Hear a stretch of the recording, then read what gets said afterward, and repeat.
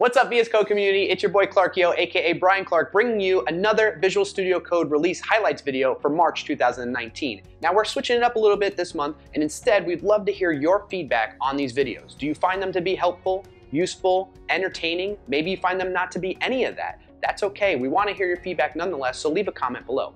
In addition to that, I want to take a moment to thank you all for taking time out of your day to watch this video or any of the past videos you might have watched. I really appreciate it. Thank you for taking that time. And let's get right into it now. Let's check out some of the features in this month's release. If you find yourself having some difficulty dealing with functions that have a lot of parameters, did you know you could use destructuring to help? VS Code provides an option to refactor your code to destructure your function parameters in such cases. It will update both the function definition and any places referencing it.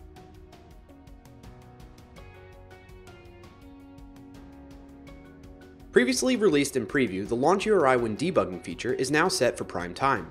You can set up VS Code to automatically open your server-based applications when debugging.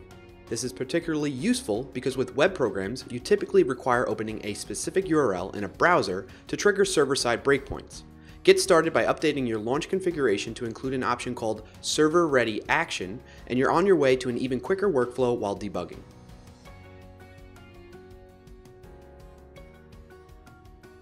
One of the great aspects of VS Code is its customization capabilities, and more options keep getting added.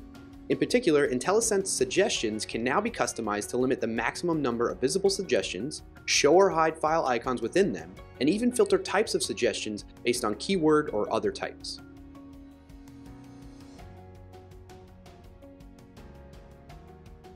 Do you tend to jump around between many different projects?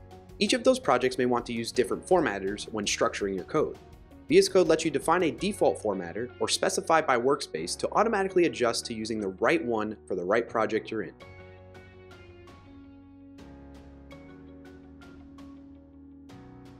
That does it for this month's release of Visual Studio Code. As a quick reminder, if you have any feedback on where you'd like to see these videos moving forward, leave a comment. Thanks again. I'll see you next time. Happy coding, everyone.